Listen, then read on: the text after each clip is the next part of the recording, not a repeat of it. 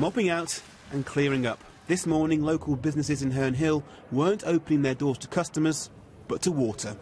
Got a call from about 7 o'clock from my mum to say that Herne Hill had been flooded. So I rushed down here and the water was about up to my middle of my thigh. But the water was draining away quite quickly. These pictures give you an idea just how high the water's got to. A burst water main was to blame. At around 5:30 this morning, water began cascading down this busy road, finding its way into shops and causing extensive damage. In terms of cost for equipment, there's going to be at least £200,000 worth of equipment that's been lost. To get the equipment up and installed it's going to take a bit of time, but we'll certainly try as hard as we can do. Around 36 properties in the area were affected, including chemists, restaurants and butchers. Those further away from the water main suffered less damage and are already clearing up. Yeah, we've got about 2.5 inches of water.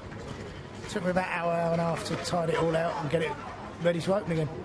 One of those things then? One of those things you've still got to carry on, haven't you? No, it's not one of those things. It's a nightmare, it's a disaster. Oh, Thames Water have got a lot to answer for. Thames Water have apologised and say their priority is to get things back to normal as quickly as possible. But for some, that may not be so easy.